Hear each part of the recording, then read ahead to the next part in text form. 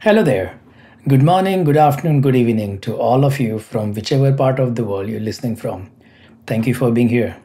Today I'm going to spend some time talking, sharing about building long term ML driven roadmaps. And before we start, a bit about myself. My name is Kapil, based in Seattle. I'm driven by passion for products, mostly software products, why they work, why they fail. I'm extremely people motivated person and I love traveling. My ideal travel style is many shorter day long or a few days long trips with my dog, a 4-year-old doodle.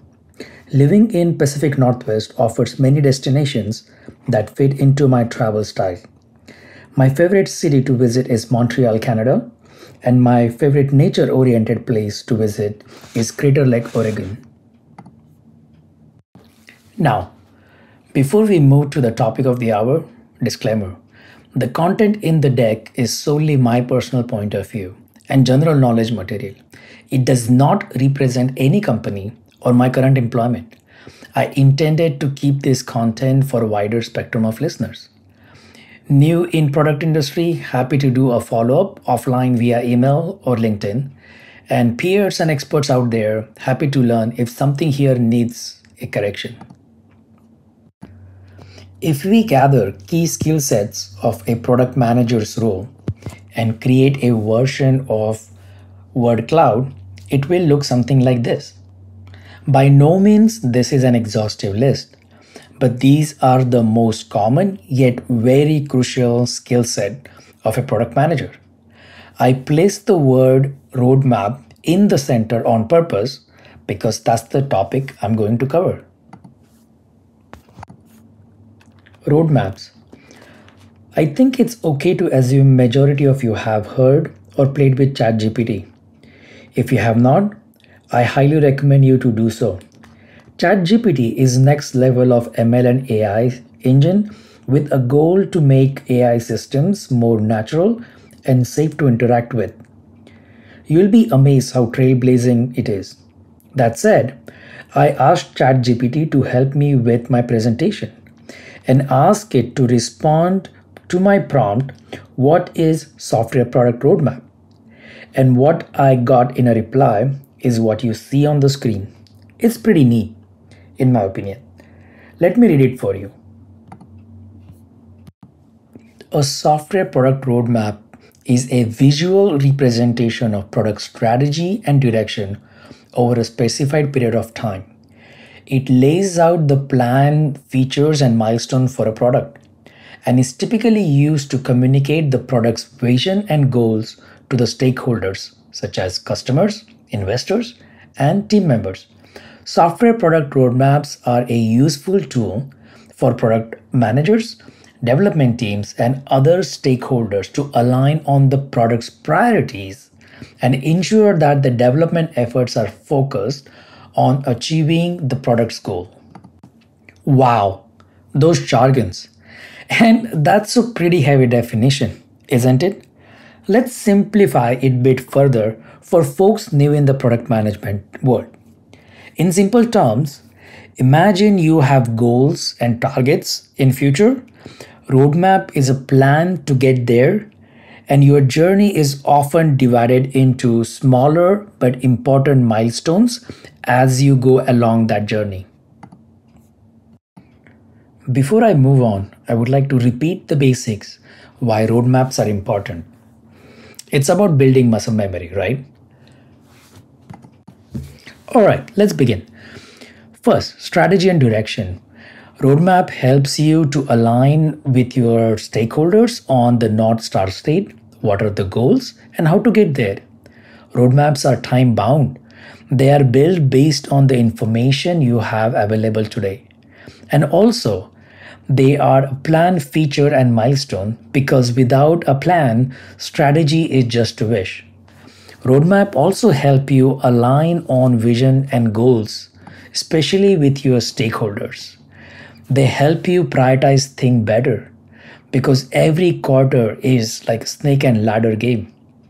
Roadmap, they help you stay focused with the limited resources you have. And the most important thing about roadmap, in my opinion, is roadmap is not an execution plan. Let's build a roadmap for multi-quarter initiative. I'm going to do a prompt pseudo roadmap building exercise as my mechanism to touch base product management concepts as we move along. Let's get to it. Let's build a hypothetical roadmap for an ML-based personalized wellness platform. And the prompt is you are a product manager in a wellness solutions company tasked with creating a machine learning based personalized wellness program and evaluating its effectiveness on employee engagement and productivity over multiple quarters.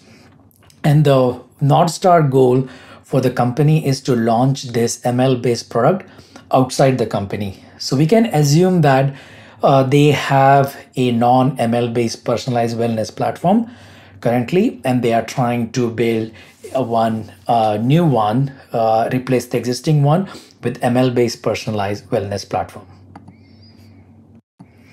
There are many things to consider while building a roadmap, whether it's machine learning based or non machine learning based, whether it's wellness or some other industry.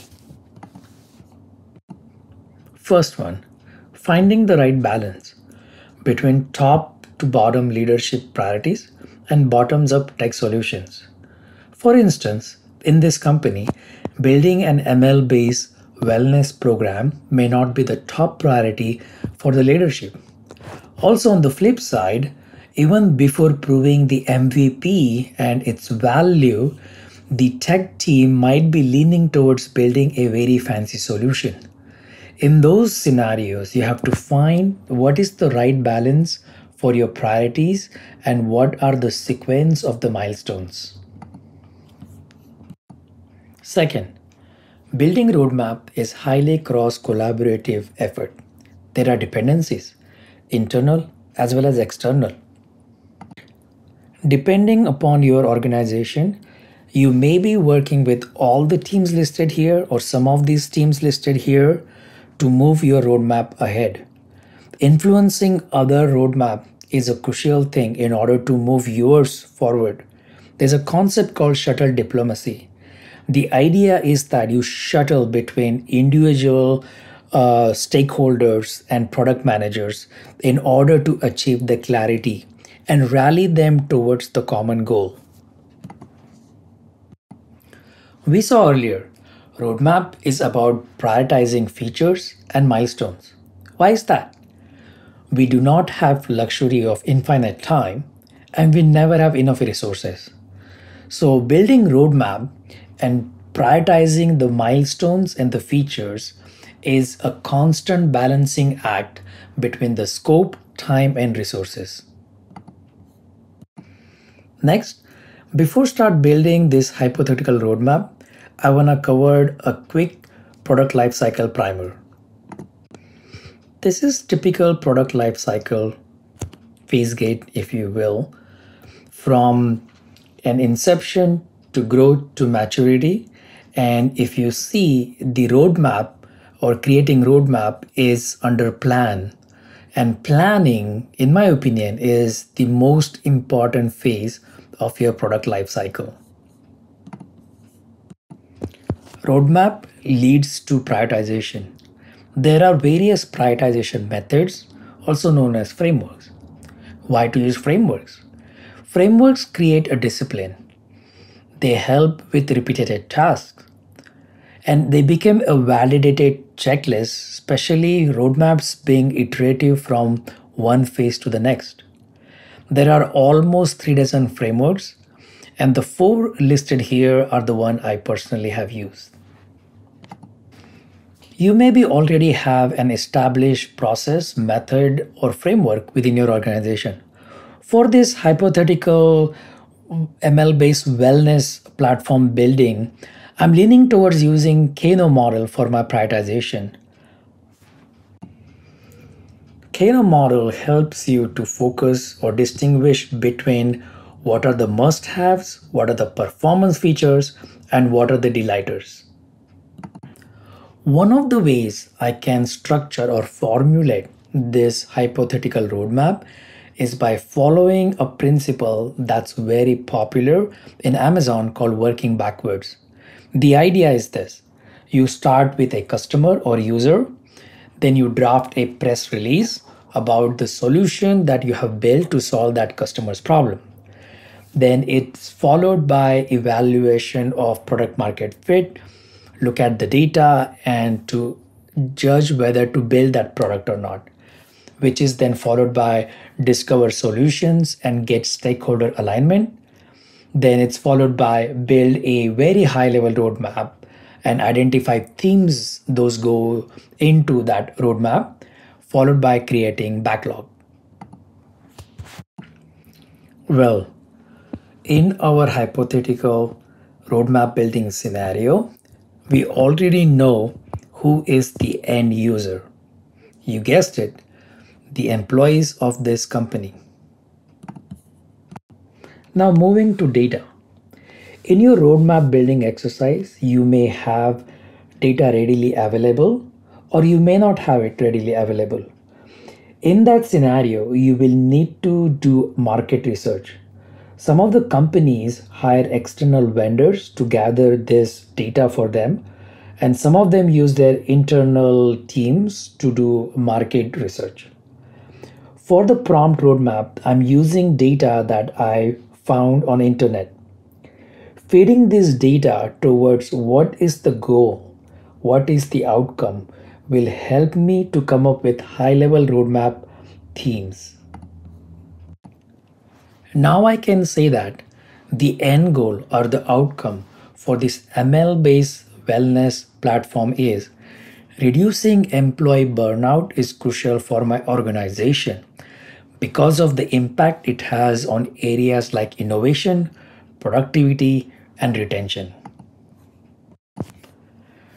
Now, combining the user, data, outcome, and the mission that we talked earlier, this is a rough schematic of a long-term roadmap I would devise for building the ML-based wellness platform.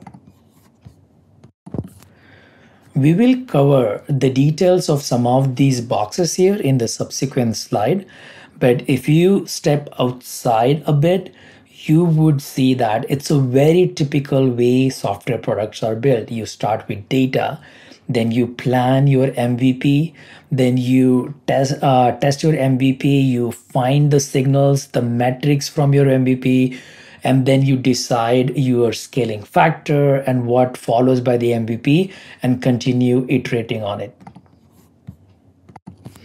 Before proceeding further, I want to take a pause here and talk about a concept called storytelling.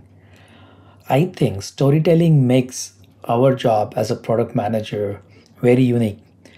It's an ability to connect the dots in such a way you simplify very technical concept to somebody who is not technical and convey the message of the importance of business priority to somebody whose focus is about building technical solutions. In storytelling, as you go about building your roadmaps, use the material for your story building in your product briefs, in your product specs, FAQs, newsletter. The idea is that to stay consistent, you're consistent in your messaging. So I have two examples here. One is the market research information that I use in order to feed towards coming up with the goals and the outcome of this ML platform. And while doing the research, I came across some visually appealing video that I can use in my storytelling. Up next, I'm going to build a list of themes that I'm going to focus on for my roadmap. To cover a lot of ground, I have placed the things to do into different categories based on the skill set needed and the proximity to the stakeholders. Remember, we talked about product roadmaps being highly cross-collaborative and iterative in nature. I'm not going to cover all of these boxes here, but the idea is that having these categories will help me understand the tanglement of the dependencies so that I can sequence the milestones in a way that the one milestone fits into the other one. That way, I can build a roadmap that's very sequential, if not parallel. Some of the topics will need deeper conversation as I go about building the roadmap from early phases towards the maturity. And that's what make roadmaps like these multi-quarter, sometimes multi-year because of limited resources, budgeting constraint, conflicting priorities. There is tanglement of these dependencies.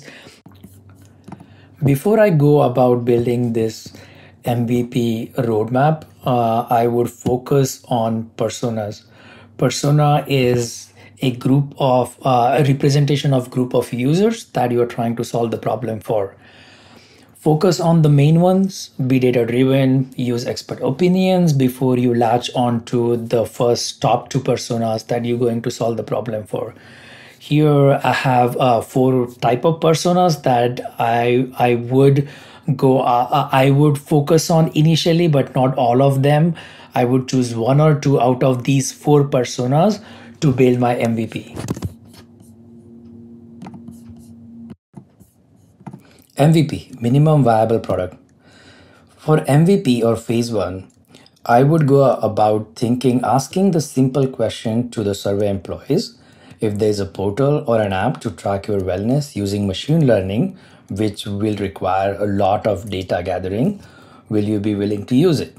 And as a product manager, my area or focus should be solving for that problem and not necessarily try to find the best solution by myself, because that's where the tech team comes into the play. And for MVP, I would go about having a goal of achieving maximum percentage of adoption during the phase one or at the end of the phase one delivery. And what you see on the screen is the high level buckets of the work streams or the themes that would be working with during the phase one. The two main stakeholders during the phase one are legal and human resources, where I need to understand what are the laws, what are the guidelines and policies, so that I won't build a feature on this new platform which is not okay or legal from human resources or the legal standpoint. Then the second bucket of the stakeholder or the team that I'll be working very closely during phase one is the design. Assuming the earlier design is very old generation, or it's not ML friendly, or there is no web portal for the existing solutions, then I would be working with designs to create mocks and then use the power users or early adopters to give me feedback about the mocks. For working with designs, I usually follow a double diamond design process, which is illustrated here. So if you search on Google what is double diamond design process, you will find like variations of a diagram like this. But the idea is simple, that even before you start developing and delivering a milestone, you spend a lot of time discovering and defining concepts and spend a lot of time with designers. And designing a solution is never a one team effort. Like, as you can see on the right hand side, it takes product design and tech to come up with a solution, a feature that's solving a user problem. And the design is very iterative process. So choose your sequence of design milestones wisely and try to avoid creating design deaths in future. Document as you go along and share this document with your stakeholder and users so that you can gather early feedback. And it goes without saying, include tech, because that's where the feasibility or the solution comes from. So a quick example, like how I would go about building mocks. So even before building applications or putting system together, I would work with the designs to come up with some mocks or proto mocks or prototypes. using tools like Figma or Miro, and focus on three main things, like what is the function, flow, and familiarity of each navigation or each page or each section on application or web portal, whatever that may be. Write down the tenets of these design principles and stick to them, and try to be user centric. And think about designing the UI or the app UI like Google's French fry movement principle, where we are trying to build user experience even before user tells us what they would like to see on the screen. Now moving from MVP to next phase, phase two. And before I start speaking about the phase two, I want to bring attention to three main points here. That first one is be okay to stop. So at the end of MVP or during your development of MVP, as you learn more about your problem solving, the solution, the ROI from it, and the investment that you are trying to put into it, once you understand enough information from that data, be okay to stop. Don't fall for sunken cost bias. Second is evaluate your biases with data. So that goes, like that flows into the point above, like be okay to stop. You build MVP doesn't mean you have to continue going down that path, because, like you started building MVP based on information you knew in the past. And now the circumstances, macroeconomics, or the priorities have changed. And I think that's the call out here, that you need to constantly evaluate where you are and then how to proceed. And also talk to early adopters, stakeholders, and peer product managers for pulse checks, so that you can have an outsider opinion whether you are on the right track or not. So, assuming that everything of these bullet points were okay for me to proceed to phase two, so my phase two would look something like this. Now, in phase two, instead of just the adoption, I would also go for stability and scale, because I would be adding more and more users to this platform. But as I said, you constantly keep learning from MVP. So then I would ask myself, what is MVP trying to tell me? Is the wellness product going in the right direction for my leadership? What did early adopters like, dislike about phase one or the MVP? And based on that, I will tune my phase two. So more or less similar bucket of work stream as we saw in phase one.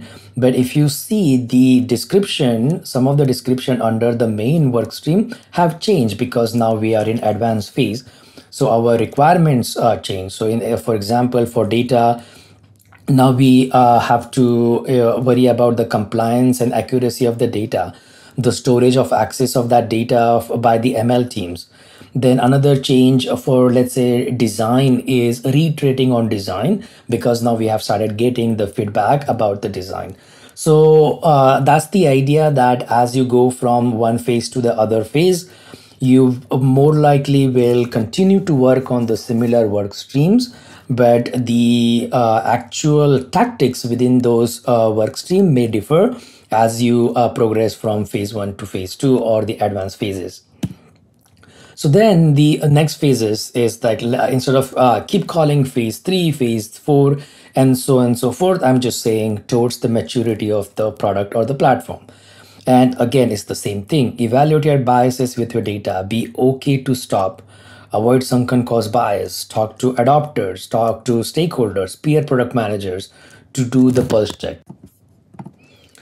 So fast forward in the mature phase of the platform, I instead of going for adoptions, because now we have achieved the adoption that we have targeted for early adopters has been achieved. So now my focus should be on retention or the engagement of these adopters of the wellness platform that feeds into the customer satisfaction score. So like have a baseline to XYZ minimum satisfaction score about the wellness program. Then that ties with the HR KPI retention. So of the early adopters or of the adopters of the wellness, how many percentage of employees are willing to stay with the employer or with my organization because they are seeing value out of wellness, the productivity has gone up and they feel more productive in their work. And while all that's happening, because this solution is ML based and it would need a lot of infra to build around it, I would also work with tech team to establish the cost baseline, the run rate, and try to optimize the and work with tech to have the optimized tech stack with XYZ run rate per month. Again, more or less the same bucket of work stream themes as earlier phases, but the description and the tactical points within each of those bucket will change as we go from one phase to the other phase. So for example, the scope when we started our MVP was for US only because we wanted to test it for only like a smaller subset of users. And then in phase two, I mentioned, I think, scope extend to international, and then you will have to come up with some expansion strategy. And then in maturity, like I'm targeting for a global scale of release. Timeline Gantt chart. So these are the visual representation of how your roadmap is progressing or going to progress. So in my case, all the phases that I talked earlier, I put them into various quarters using some estimates. And this is just for illustration purpose. By no means I'm an expert in wellness industry, but like as I mentioned in my previous slide, that this roadmap building exercise is just to connect the dots to talk about product management concepts.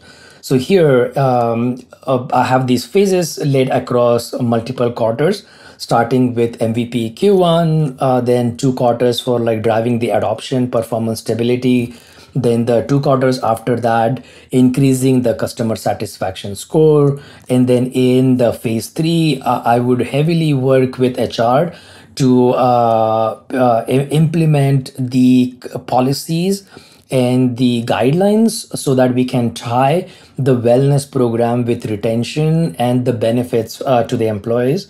And then as we move towards the maturity, do the cost optimization, incentivize employees using the wellness program, and in next year H2 do external launch, as I mentioned in my prompt slide, that we are targeting in this hypothetical company, build an ML based wellness program, test it out, make it better, make it amazing, and then launch it externally, given the company is a wellness company. So the longer horizon tells you like what to expect for 12 to 24 months. That's a solid path to represent. But you should also have something called as a smaller scale representation, which I'm calling now or next. And usually it would be Q1, Q2 for some teams. Some other teams do only the current quarter that they're planning or they are under. So depending on like how your team is structured, you would be creating, or you should be creating, a smaller view like this. So in my slide here, this is the phase one or MVP details, that all the boxes, those 3 columns boxes, in terms of action items, and just kind of like using some guesswork about the sequence, and some of the work can be done parallel. So for example, as the designs are coming to the fruition, we don't necessarily have to wait until every single page or in every single navigation is be designed. As soon as we have a concept design, we can start involving early adopters, stakeholders, HR, legal, into getting feedback about those mocks and lock in the MVP. And so that's the idea behind how you go about building some of these blocks, either in sequence or in parallel. Leveraging data and ML. As I said in my prompt, that I am tasked to build a machine learning based wellness program. So it definitely would help me to understand what is data science machine learning lifecycle. That way I can find out the tanglement of dependency. I can call out the blockers.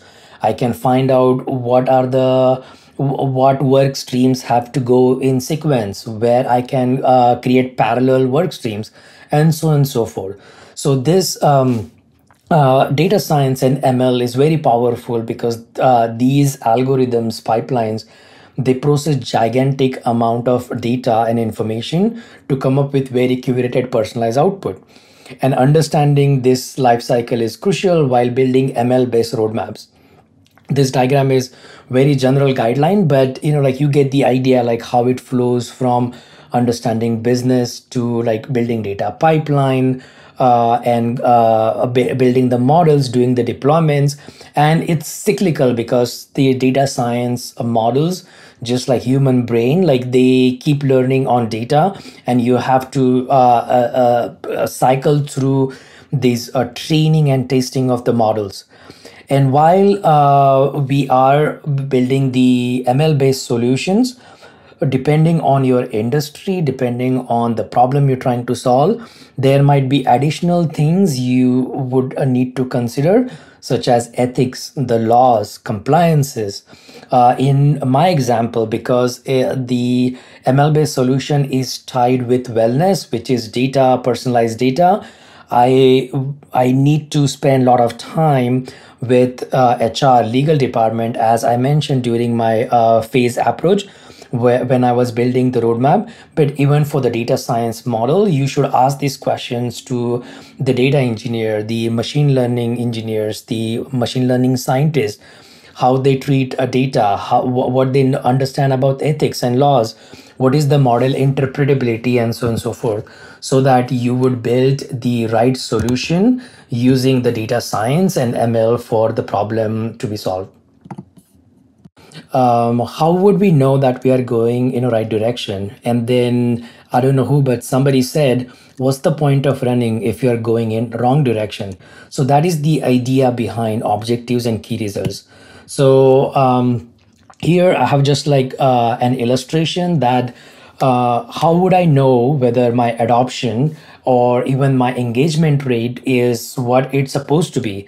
So, like I have a dial diagram that represents the number of visits, the number of early adopters who follow the routine that wellness program is asking them to follow, but they do not log the progress update. So there is a gap in data. Also, there's a set of users who follow the routine, but also log the data as they progress, right? And then as I mentioned, that in the maturity of I want this product to be tied with the wellness of the employees, the productivity of the employees. Well, that's a wrap. If you have any thoughts, comments, questions, please feel free to reach out me at LinkedIn. That's my handle. And once again, thank you very much for being here, and thank you, Product School.